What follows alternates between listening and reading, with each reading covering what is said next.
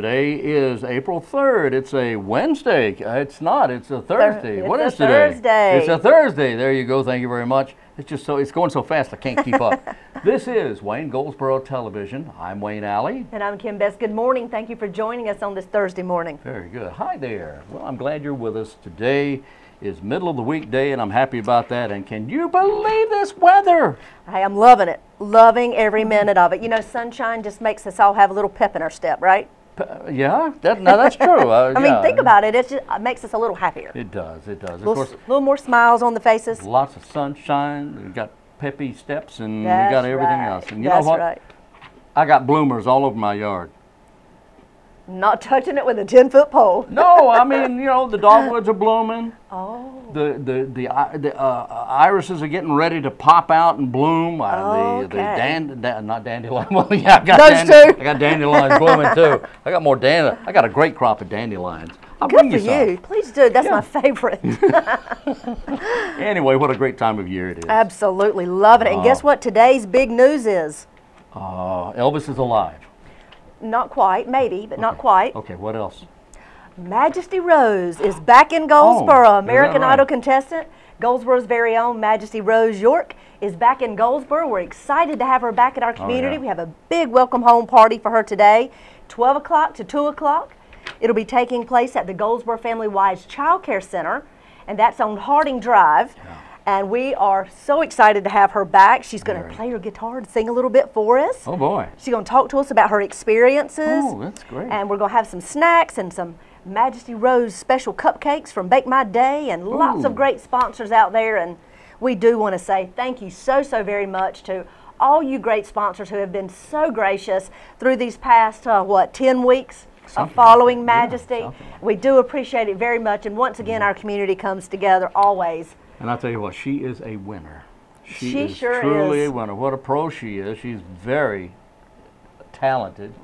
No doubt about it. No doubt about that. She's attractive. She's talented. She knows how to sing to an audience. She has a great stage presence. We're very proud of Majesty Rose. And I don't know if you've seen her on, she was, a couple of days ago, she was on Kelly, used to be Regis and Kelly, now it's Kelly and Michael. Kelly and Michael. There were several other shows that she was on in New York when she went on her media tour there, and I think she's going back soon. But that was one of the shows, and I saw her performance on that show. She did great. She really did fabulous. The acoustics in that room were wonderful. Yeah. Without the pressure of the competition.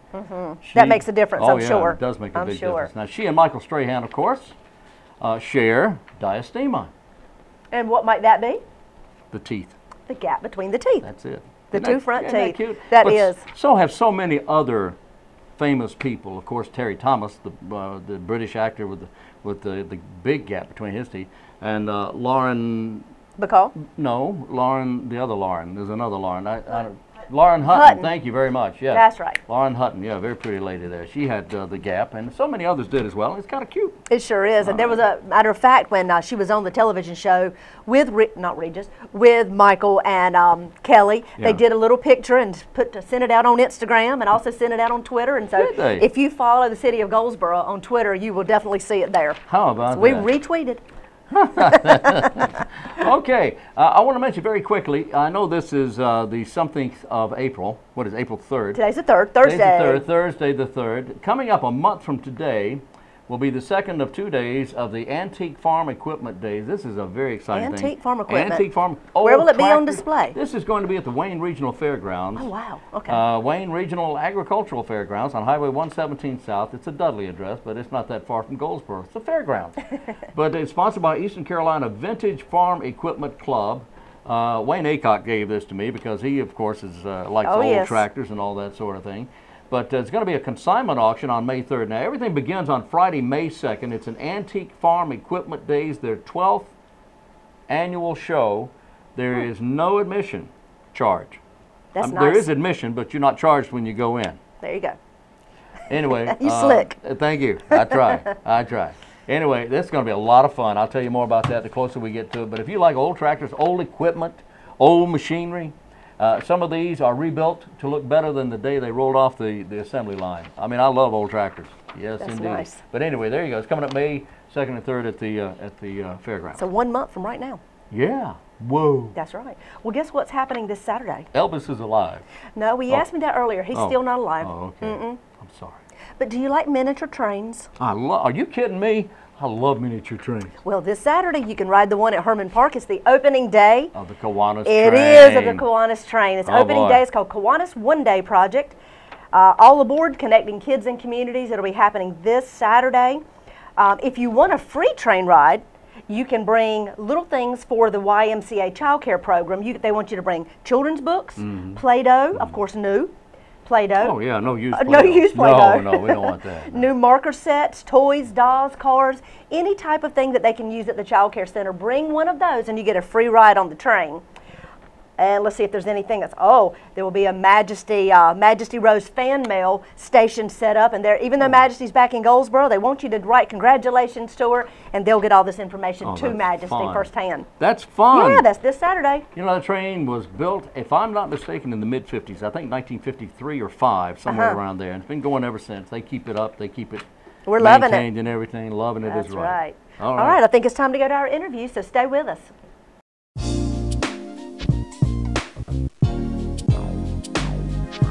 Today we're talking with Meg GERNAAT of the Downtown Goldsboro Development Corporation. Hiya, Meg. Hello. It's always great to have you in the studio. Oh, well, it's great to be here. Good to have you with us, and one of the busiest offices in Goldsboro and Wayne County is DGDC. We are very busy. Gee, you guys do so much. We've got a lot going on. Tell us exactly what DGDC is and what you do. Well, we are the Downtown Goldsboro Development Corporation. So we kind of oversee the municipal service district. It's an area of downtown, primarily business owners. There's some residential as apartments, that kind of stuff. But we like to bring in new business, help existing businesses. Our office provides financial incentives for people relocating or starting a business downtown. We do events. We do a ton of stuff. I really feel that people are beginning to be aware of what downtown offers. With the beautiful lamp posts and the sidewalks and the redoing of the center street, the northern side, and the southern side is going to be starting pretty soon. With the apartments available downtown, which is really not a well-kept secret anymore. Used to be. No, and we have people who are really knocking down our doors for apartment spaces downtown. I'll tell you, I saw what Bill Edgerton did over here to the Edgerton building, and you did a piece on television for us that was just really dynamite. His spaces are gorgeous. They are, and he rents these apartments out, and anybody could do this. Oh yeah, anybody could do it, and it's part of our struggle is that people see these buildings, and some of them are just shells, but they're beautiful. They have exposed brick, and when you look at the floor and you really shine them up, the floors are all hardwood. Yes. Just gorgeous spaces, and that's what he did with his. He did. He fixed his up beautifully, and there's so many other buildings available for that. Yes, we have a ton, and we have a lot of people now who are wanting to bring their businesses downtown. You know, we've got that snowball going, and now it seems it's just rolling on down the hill. No, it's great. Well, now you mentioned incentives also. Now there's help for people who want to put their business downtown and restore some of these old buildings. Yes. So we have a facade grant that our office offers, and that's for anyone who's looking to spruce up the exterior of their building that is visible to the public. And then we also offer a business incentive grant. So if you are a business who's relocating to downtown or starting fresh downtown, you can apply for this grant that will pay, after you've been in business for 6 months, it will pay $400 per month for 12 months. Wow. Yeah, so it kind of offsets the cost of your utilities, or if you wanted, to put that $400 towards marketing. We want to help, for that first year, you get your foot off on the right start. There's all kinds of ways, and anyone who starts a new business knows that the first year is the toughest. It is. Starting a new business is not easy, but it certainly can be rewarding, and with a little help from our friends at DGDC, yes. I'm a Beatles fan, by the way. With a little help from your friends, you can. They make it a little easier. We do, and downtown is like a big family. I like to say, you can put your business on Berkeley somewhere, on Spence or on Ash, but to me, downtown really is. Everybody looks out for each other. Our office helps market what everybody's doing. And so it's kind of like everybody's watching out for each other, and this restaurant only wants to see this clothing boutique thrive, because whoever shops there is going to patronize their business as well. I'm not taking anything at all away from any of the other businesses in the area. No. There's something about downtown that is just magic. You can walk from place to place rather than have to get into an automobile and drive somewhere. You can walk from restaurant to store, and then go home upstairs in your apartment downtown. Yes. And I think, if I'm not mistaken, I believe there's a resurgence of downtown living going on across the whole country, isn't there? There is. More people are discovering this. Yep, and it's something that we've noticed too, where people no longer want that giant yard to maintain, or you know, they don't want to spend, because people work really hard nowadays and they don't have a lot of free time. And when you have that free time, you don't necessarily want to spend it mowing your lawn or digging up your weeds. Or so if you live in an upper story apartment in a downtown area, someone else is doing the flowers and the gardening, and you have time to go out to dinner and see a show, that kind of thing. Yeah, as a side note here very quickly, back at the turn of the century, the last one, 1900, there were new inventions coming out all the time, and there were some people who were actually concerned that people would have too much time on their hands. Really? Oh, I would love to have that problem. Wouldn't that be a good problem to have? Yes, it would. But of course that didn't happen, but there was concern that people would become complacent and lethargic and just not want to do anything. Well, you don't have time to do anything now.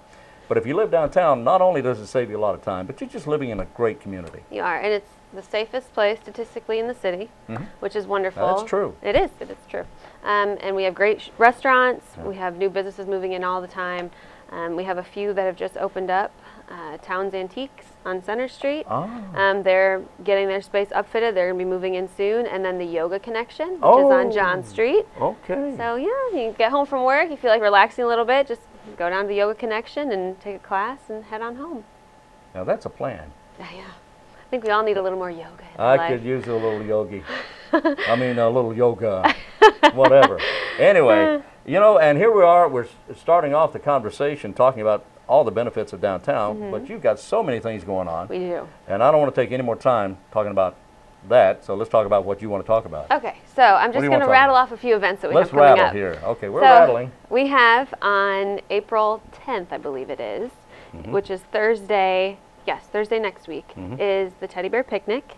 Oh, okay. And that's at Cornerstone Commons. It is from, let's think, it's from about 11:30 to 1. Okay. And any kids can come out with their parents and bring lunch and listen to stories, and they plant pinwheel gardens. Oh boy. It's a really fun family event.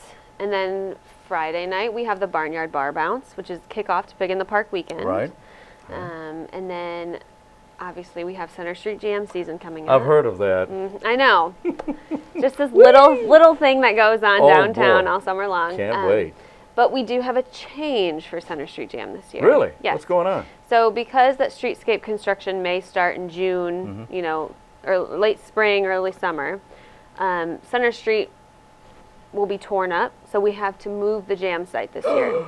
I know. Really? It's still downtown. Okay. It's still very accessible. Okay. Instead of the Waynesboro House parking lot where it's traditionally held off Center Street, it's going to be held in the John Street parking lot. So behind the Flying Shamrock. Sure. That's a great place. Yep, that's where it will be held, and it's the same style. Come bring your lawn chairs and park it for a few hours and enjoy the music, great food, great beverages. Yeah, that's great. Well, I can certainly understand that. And that's a large parking lot. It is. Right behind the Shamrock off John Street. Yes, off John Street. It'll be accessible from John. Okay.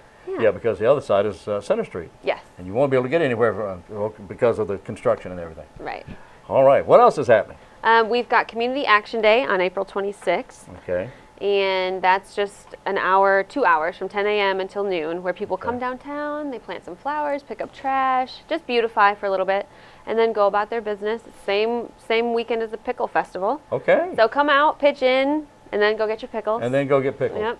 Go get your pickles, I mean. Yes. And then I also wanted to let you know the city, and so I don't, get any information incorrect, I'm going to read it here. Read it. She's reading. On April 14th, they are hosting a talk from Mitchell Silver on economic development. Good. Mitch was the former planning director for downtown Raleigh, the city of Raleigh, and he is now the commissioner of the Department of Parks and Recreation in New York City. Is he really? He is. So that's big time. It is big time. Whoa. And he's taking some time out of his schedule from noon to 1 p.m. on April 14th to come and talk to our community about economic development and I think leveraging taxes and existing infrastructure to boost our own economy here. That is great. So he went from Raleigh to New York. Now Raleigh, downtown Raleigh, whether you like Raleigh or not, doesn't matter. But you gotta admit, downtown Raleigh was a challenge here some years ago. But obviously, after Mitchell was finished with it, it became quite the downtown area. It is. He's done a wonderful job. He did a wonderful job there. Yeah, we were there this past weekend, and we walked around for a minute. But just, they have a ton of development going on. And new business is coming in all the time. And Raleigh is one of the fastest growing cities in the entire country. It is. Yeah. Yep. It's one of the top 5, I think. It is. All right. Wow. Yeah. So he's going to be here in Goldsboro when? April 14th. April 14th. Yep, and he will be at City Hall. Okay, it's that's free. a Monday. Yeah, free and open to the public. Great. Refreshments will be provided. Great. So come on in, learn a little bit, and maybe talk to him. He is a terrific presenter. I had the opportunity to listen to a talk he was giving to a couple years ago, and you're entertained the entire time, and he makes you really think about what can be applied here in Goldsboro. All right, there you go. And what time does that start? Noon. Noon o'clock. At City Hall. All right, at City Hall, downtown. And I mean, to keep up with everything we're doing, Yeah. Facebook, Twitter. Twitter, downtown Goldsboro. Okay, how do we get to your Facebook page? Facebook page, if you just get on Facebook and search Downtown Goldsboro. Or you can go to our website, dgdc.org, and there's a link from our website. And just in case someone happens to be writing things down, what is your phone number? It's 919-735-4959. 735-4959. All right, excellent. Meg Grenate of the Downtown Goldsboro Development Corporation office. Thank you. How's that baby doing? She's doing very well. Woo! How old now? 10 months. 10 years? 10 years, Oh, gosh. I mean- It feels like that, but no, she's only 10 months Okay, right 10 now. months. Thanks, Meg. Thank you. All right.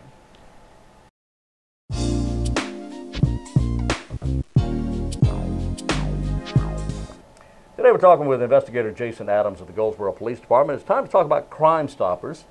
Jason, thanks for being with us. Thank you. Appreciate you coming in and talking with us. Now, Crime Stoppers, for those who do not know, has been in existence here in the Goldsboro, Wayne County area for a number of years and has received national recognition for many things, including, well, just for everything. It's quite a fantastic operation here, and the whole idea is to reduce crime, keep crime off the streets of Goldsboro and Wayne County. Correct. All right. Well, Jason's got a couple of incidents he wants to tell us about, and what's going on? Well, currently we're working several break-ins over the past several days that we've had in the area, mostly featuring around Wayne Memorial Drive. We've had a break-in that occurred at Dairy Queen. Oh, boy. Oh, no, not Dairy Queen. And not just one time, it's been twice. Really? Unfortunately. And well, now let me ask you: is Dairy Queen twice, and along the Wayne Memorial Drive yes. corridor? Is it felt that these may be related? It's unknown at this time, but we're really working them, trying to look at it. We do have some tips and stuff that we're looking at, and also some video surveillance and everything. Okay. All right. Now we also, in that same area, the same shopping complex, is Quiznos, and unfortunately that one was was broken into. Quiznos. Yes. Okay, along the same area there. Correct. All right. So tell me about the Dairy Queen incident. Dairy Queen, it was broken in on March 27th. Occurred approximately around 0700 is when the report came in. Early morning. Early morning, yes. Right now we really don't know the description or anything because we don't have any video on that, but we do know that cash was taken as well in the Quiznos incident. Oh boy. Okay. And you say the Dairy Queen was hit twice. Yes. When was the second time? The second time was on March 29th, so 2 days later. A couple of days later? Yes. Wow. So just had time to clean up and really get back to normal almost. And All right. Was that also early morning? it was as well. That one came in around midnight, just after midnight. Just after midnight. Yes. So these are these people who are doing the breaking and entering are operating overnight. Correct. Darkness. So how would you suggest people if they see something suspicious? Okay. Well, don't be afraid to call. You know, a lot of people are hesitant in calling because they don't want to get someone else in trouble. The biggest thing is if you have that sick feeling in your stomach, or sixth sense, make the call. That's what we're there for. That's our job. We want to go out and keep these businesses safe and keep our citizens safe. So it's really important to make the call. It's better to make the call and be wrong. Correct. Than not make the call and have a break-in or somebody get hurt. Correct. So it's always better to go ahead and make that call, and the police appreciate what you do if you do make the call, to call either the police, call 911 or sheriff's office.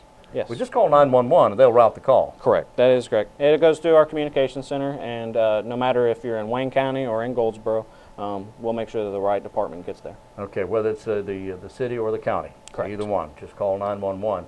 If you like Jason says, if you have that sixth sense or that gut feeling that something just isn't right. Correct. People's gut, I trust my gut feeling. Oh yeah. You know, it works. I've called several times, and it turned out to be, most of them turned out to be wrong. One or two turned out to be on target. We're also working a break-in off of West Grantham Street. Kind of the same MO or same style type break-in, same time frame, and that was at Bojangles there on Grantham Street. So same kind of time frame. They didn't get anything in that break-in. They did not. But again, we are looking at video and trying to see if there is any relation. So there was video available at the Bojangles break-in? Yes, there was. Okay. Now, Bojangles, that's out behind the Highway Patrol Station, isn't it? That is correct, yes. Grr.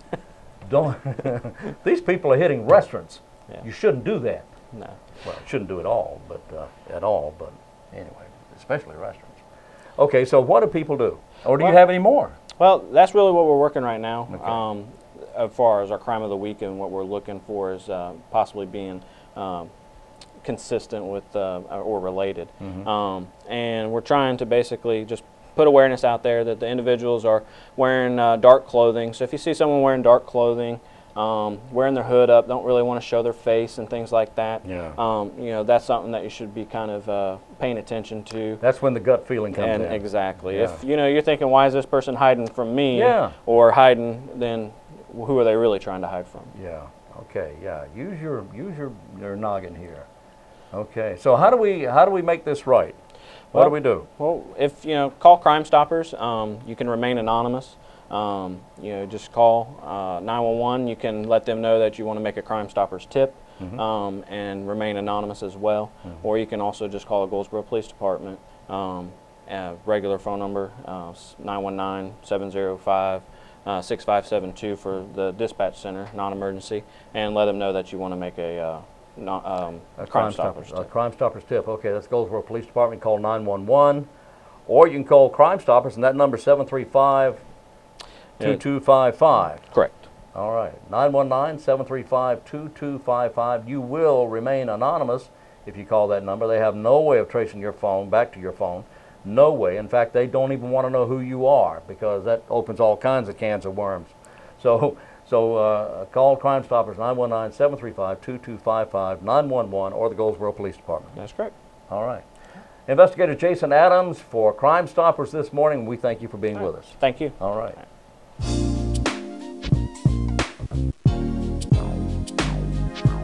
All right, we're back. Now that was fun. Meg GERNAAT doing a great job there. She always does, and I know. she's so involved and so informed, and very, very talented young lady. Very talented. Yes, she is. And Crime What does Stoppers. she do? What does she do? Yeah. She is promotions coordinator and does several other things with DGDC, which is the Downtown Goldsboro Development Corporation. Very talented young lady. She's also on my marketing committee. I thought maybe she's a tightrope walker, or maybe she did something like that. She's very good at marketing. Oh, yeah, that's a talent. Very good. That's Yes, it is a talent. All right. Speaking of talent, Doris Day is having a birthday today. Oh, how old is she? She is 92, bless her heart. Wow, How happy about that? birthday. Her name, Doris Mary Ann von Kappelhoff. So not Doris Day. No. Surprise. Whatever will be, will be. Que Sarah. Sarah. Sarah, Sarah. oh, yeah. Oh, yeah. Sarah. Let's see. Everybody loves a lover. Sentimental Journey, one of my favorites. Going to take a sentimental journey, going to set my heart at ease. Oh, baby. He remembers all these things. Appeared in Young at Heart, Pillow Talk, April in Paris, Lullaby Broadway, and a whole bunch of other stuff. Oh, she is quite well known. 92 years today, Doris Day. 72 years is Wayne Newton. Happy birthday, Hey, Wayne Dr. Newton. Shane to you, dude. That's right. Well, he's been in several movies. He's been in a lot of movies, a lot of TV show. He was Andy Williams' protege on Andy's show when he was on TV years ago. Of course, that's when Wayne Newton was a kid. His first name's actually Carson. Is it Carson Wayne Newton? Carson Wayne Is Newton. It? I Yeah, like how that. about that? Carson's a pretty name. Yeah, it is a good name. Yeah. Anyway, he's 72 years today, Dr. Not that Shane. Wayne's a bad name or anything. Well, I kind of like it. Yeah, figured Thank you you. might. I'm glad you straightened us out on Yeah, I that. got to get that straight All right right, here. Tony Orlando Oh, yes. of Tony Orlando and Dawn had so many big hits. Knock 3 times, Tie a Yellow Ribbon. Everybody remembers that one. Well, everybody used to sing that knock 3 times on the ceiling. Yep. Okay, Yep. got it. Candida and a bunch of other stuff. He and the two ladies, Dawn, made a ton of hits. He is 70 today. Wow. Eddie Murphy, the funny guy, is 53. He is great. He is funny. He is that. Quite a talent. And can do so many things people are not aware of. He can Really? do, well, Give he me does an so many example. other- well, the Nutty Professor was Oh, one. goodness, yeah, that was He great. did that, and he did He can get from very serious acting to extremely comedic. Beverly Hills Cop. Yeah, Trading Places true. is one of my favorites. that was I love great. Trading Places. Coming to America. Oh, that When he one was did fabulous. all those characters. That was great. And that really highlighted his talent. That showed how talented he is. That's and a good movie, by the way, if you it haven't is. seen it. Coming to America. Very good. And Dr. Doolittle, of course. But also a birthday today, very quickly, Jenny Garth is one of the actresses of Beverly yeah. Hills 90210. Yes, she She is is. 4210. Happy birthday to each and every one of you. 42. Yeah. Okay. What you got? Sunday. This Sunday is also going to be Sunday in the Park at Herman Park.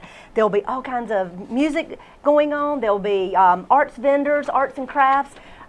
There may be, I believe there's going to be a farmer's market out there as well. Oh, boy. So join us. Saturday is the Kiwanis first day of the Kiwanis train. And then Sunday is going to be the first Sunday in the park that we'll have this spring and summer. So lots of activities happening this weekend right here in our community, both of them at Herman Park. Boy, I can't wait. Oh, boy. I want to see you on that train. Well, I want to see me on that train, too. Okay. I want to see you on that train. I'll By the do way, it. very quickly here, I got to tell you, tomorrow, get ready for this. The Shriners Fish Fry is Fish tomorrow. fry. Wayne's so Woo, excited. woo. I'm excited about that. From 11 till 2 and 4 till 7 p.m. at the Shriners Fish Fry at Herman Park Center, where you can eat in, or drive through Herman Park, or drive through Mount Olive, across from Mount Olive Center there next to Robert's Machine Shop. That's right. Only $8 per plate, and the money goes to help the Shriners continue their many projects throughout the Wayne County area. Please give a little more than that. Absolutely. If you can give more than $8, that would be great. Just give them a 10, right? Give them a 10, sure. Give you don't them want that more, give them a change. That's 20. right. And we'll be back tomorrow right here on the channel you are watching right this minute. We start at 7 a.m. The show repeats at 12, and then again at 5:30. Until tomorrow, I'm Wayne Alley. And I'm Kim Best, and this is what's happening in your community.